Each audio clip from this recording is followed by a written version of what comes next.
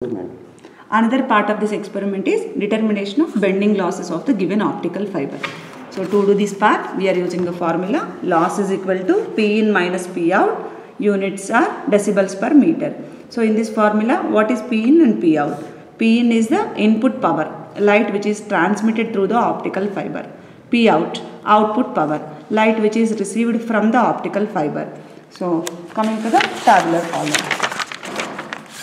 So this is the tabular column, required tabular column. So the first column indicates input power, second column indicates output power. So input power is nothing but output power of the optical fiber before bending. Output power is nothing but output power of the optical fiber with bending. Right. So how to do this procedure? For that, we are using the same optical Tyner board, and again I am connecting this 1 meter length of the optical fiber to the light source by keeping the high intensity with the help of this knob. So this is the high intensity, and the second end of this optical fiber I am connecting to the photodetector. You know the role of detector, which detects the light and whose intensity will convert into optical power form. That power can be measured with the help of this digital optical power meter, whose terminals are here. Red indicates positive, black indicates negative.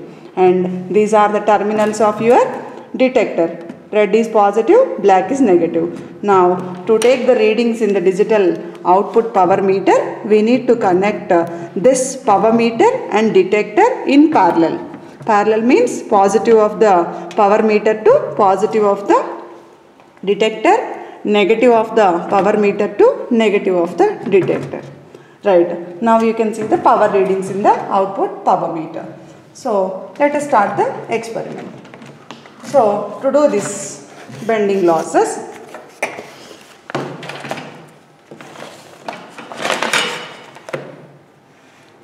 so first reading we are going with input optical power.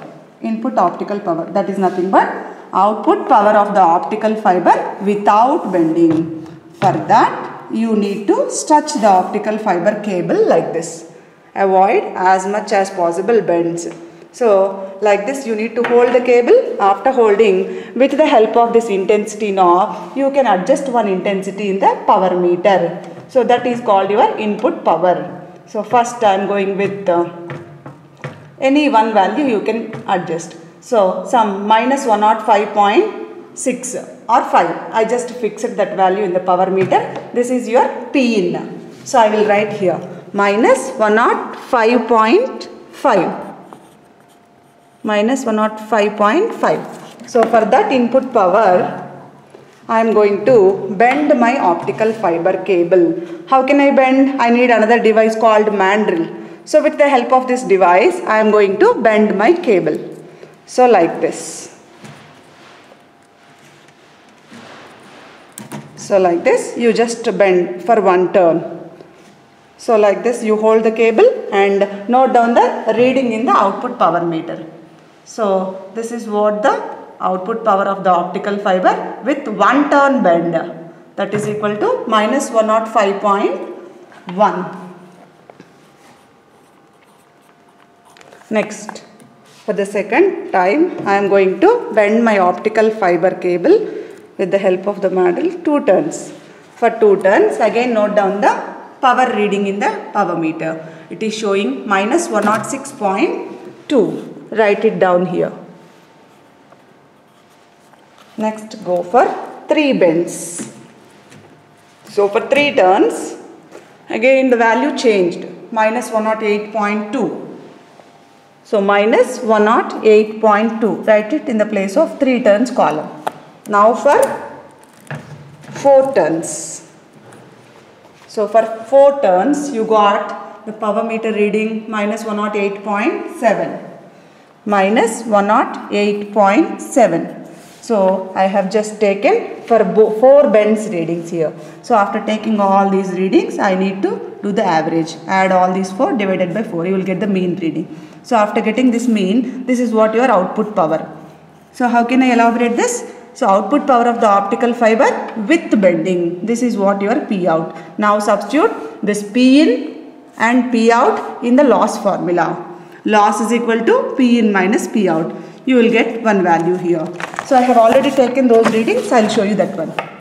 So this is what with respect to my input power minus 110.8.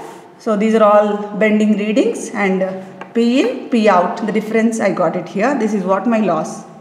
So likewise you need to go for the second reading. So when you are going to start the second reading, what you have to do? Again same procedure. You need to stretch the cable like that and again adjust the intensity knob. Earlier we have taken minus 105.5. Now I will go with the minus 110.5. Any one reading you can adjust, which gives some difference between previous reading to this reading. So now I am going with minus 110.5. So for this input power, again you go with the same procedure. Take the mandrel, bend your cable for 1 turn, note down the 1 turn reading, 2 turns, 3 turns, 4 turns and so on.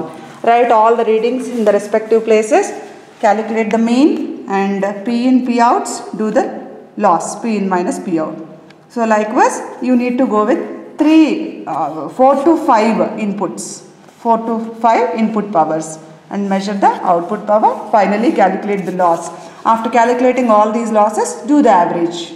So add all these 5 divided by 5. You will get the average loss. So this is what my average loss for my readings, 0.42. The units for measuring the losses are here, decibels per kilometer. And one more point. Here minus sign indicates the loss sign representation, loss representation. Minus sign represents the losses representation. So coming to the result. So finally I will write the result. The numerical aperture of the given optical fiber is average value 0.85 and the bending losses of the given optical fiber is 0.42 decibels per kilometer. No units for measuring the numerical aperture. That's all. Thank you.